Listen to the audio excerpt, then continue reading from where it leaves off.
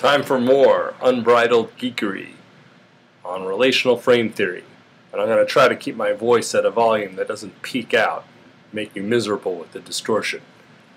So, in the first video we talked about stimulus equivalence, and we talked about what is, the basic relational frame of correspondence. When we say X is Y, and how humans get a free derived stimulus relation, that if X refers to Y, we derive Y refers to X.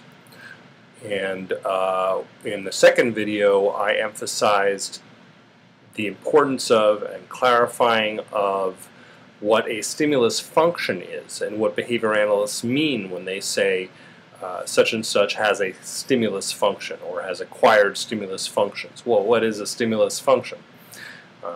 It's basically what the stimulus does to us. It makes us feel sick, or it makes us want to run away, or it makes us sneeze, or it makes us shout Zimbabwe, or whatever it is. That's the stimulus function.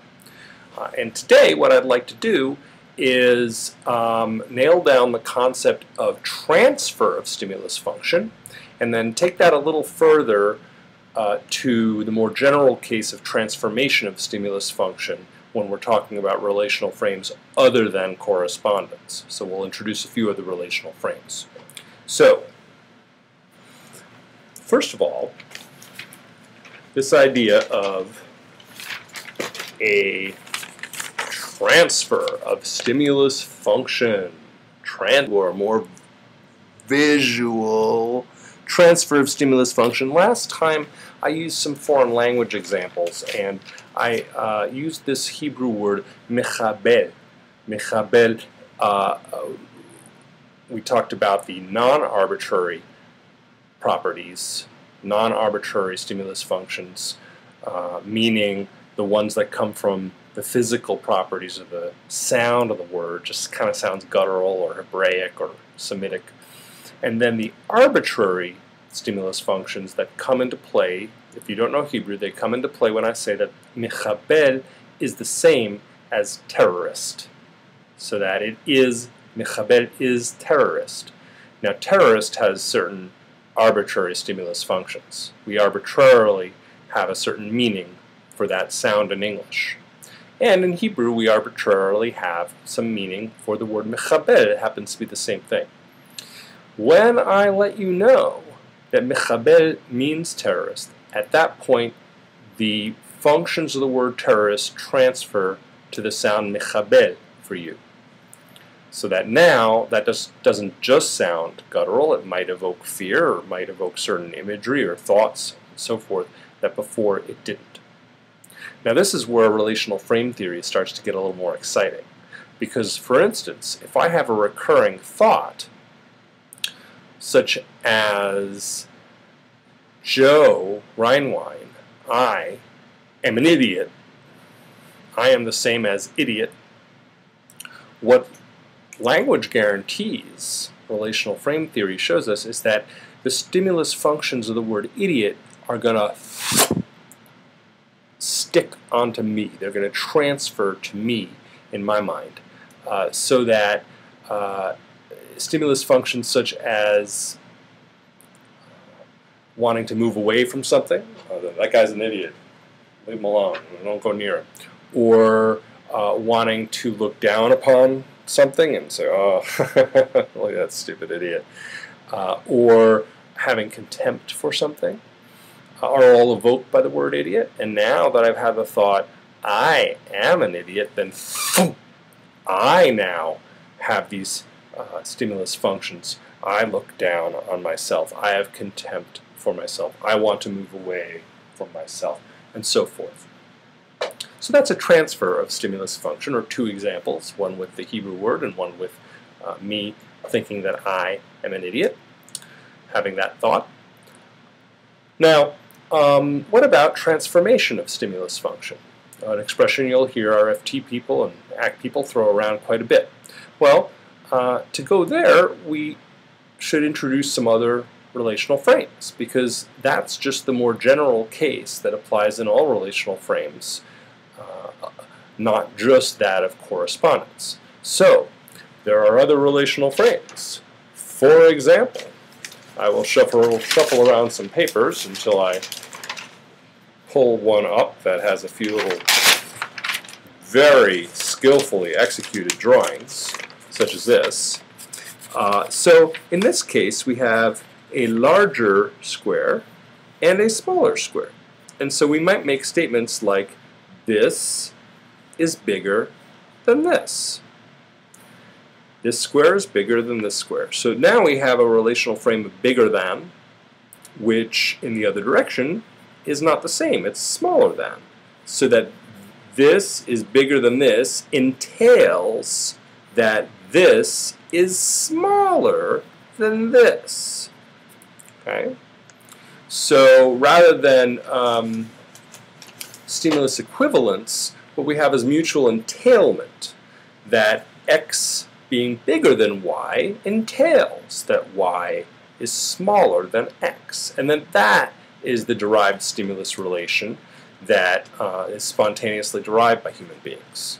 And it is just part of what we mean when we say that something's bigger than something else. We mean also that that something else is smaller than the first thing.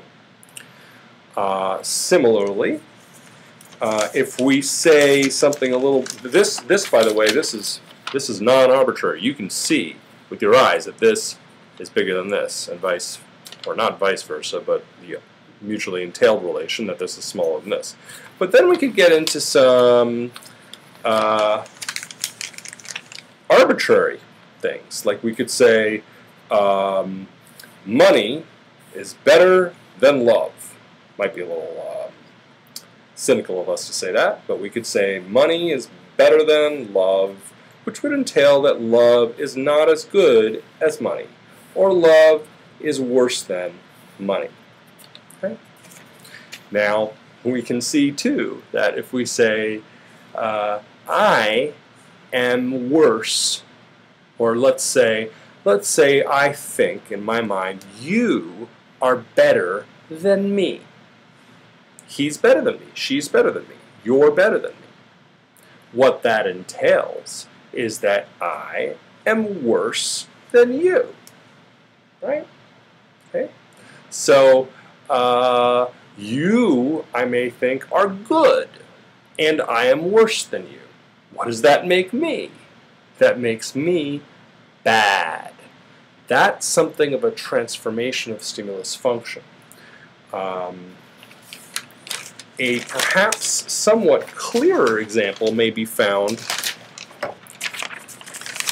again, for those visual folks, we have my beautiful handwriting, transformation of stimulus function. So we might have a small child, and we might have a child that doesn't understand money yet and doesn't read numbers, and the non-arbitrary properties of two coins might be that this one is smaller than this one, and the child may think that the larger one is more desirable. And at that point, the stimulus function of the larger coin is to make the child want to take that coin if you give her a choice of which coin she may have. She may choose which one. Perhaps she may be attracted to the one that's larger and choose it. So its stimulus function is that of appetizing her, getting her to want to choose it, to take it. If you then tell her, oh, actually, Saida, that coin is actually worth twice as much as this one. This one's much more worth, has much more worth than this one does.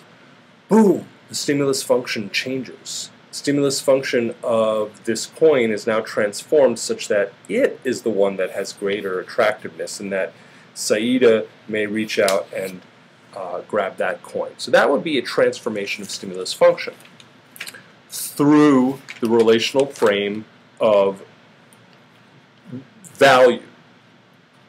X is more valuable than Y. Y is less valuable than X. A clinical application might be, for instance, if I said something like, oh, that anxiety sounds like it's really painful to you.